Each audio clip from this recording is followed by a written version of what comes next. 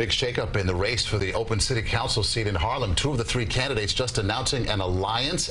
Taylor and Yusef Salaam endorsing each other in the ranked choice primary election. CBS 2's Jessi Mitchell explains the potential impact tonight.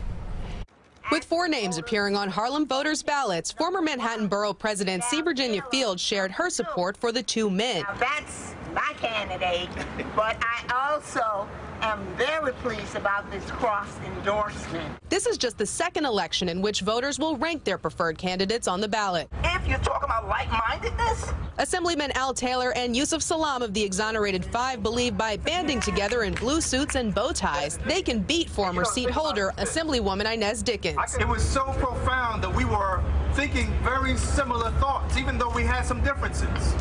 But we were able to come to the table early on. Incumbent Kristen Richardson Jordan's name will also appear as an option, although she has withdrawn from the race. Small businesses need support. The economic growth of Harlem needs to be revitalized. We need to make sure that we have housing. So I'm running on the issues and not any individual. Their message focuses on hope and change, saying Dickens had her chance during the decade she served District 9 in council. I think about the opportunities that she has failed to bring forth.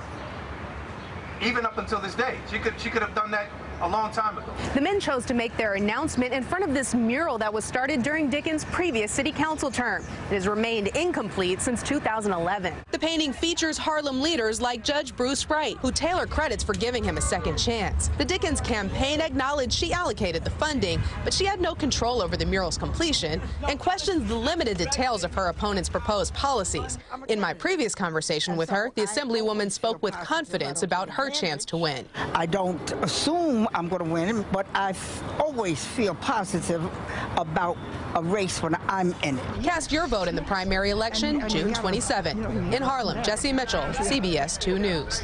And if you have a story you'd like to share with Jessi, you can send the details to harlemtip@cbs.com.